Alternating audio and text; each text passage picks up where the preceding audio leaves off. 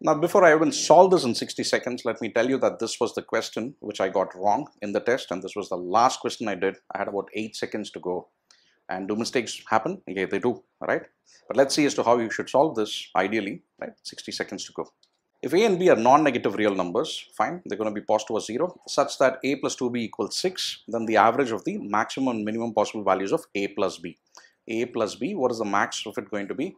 The max I can assign is going to be 6, not more than that, but can it be it? Yes. If b is 0, then a becomes 6, okay? If a is 0, then 2b is 6, b becomes 3. That's it. So 3 plus 0 and 6 plus 0, it's going to be 6 and 3. What we are required to find is the average, and this is where I actually went wrong in this exam. What is the average of 6 and 3? 6 plus 3 by 2, and that comes to 4.5. Option 3 becomes the answer. Now, as I said, this was the paper where I got 99.99 percentile, and this was the only question which I got wrong as well. And I just had about 7 to 8 seconds. This was the last question. Of course, a high risk taker. I just marked it.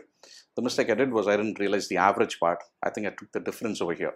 Right? I found 6 and 3, went for the difference. That was also there in the options. Right? So do mistakes happen? Yes, for everybody. The next thing which I want to highlight to a lot of you over here is that a lot of us think that, you know, there's a perfect way of taking the test. No, there's nothing. Right? There's no perfect way of taking the test. Everybody is going to have an imperfect test. Did I have a perfect way? Did I solve it perfectly during the test? No.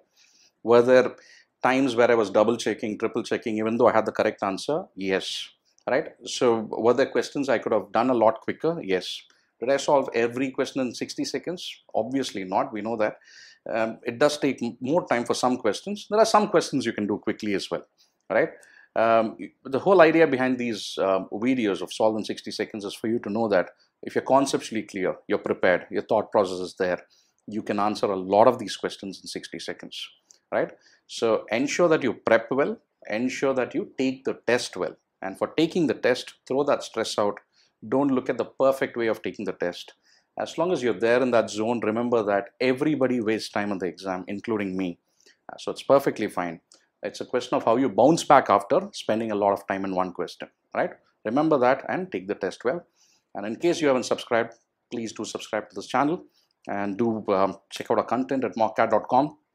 Take the speed concepts over there. The speed concepts itself is going to clarify a lot of these for you, right? And it's going to put you in a pretty good position for the test.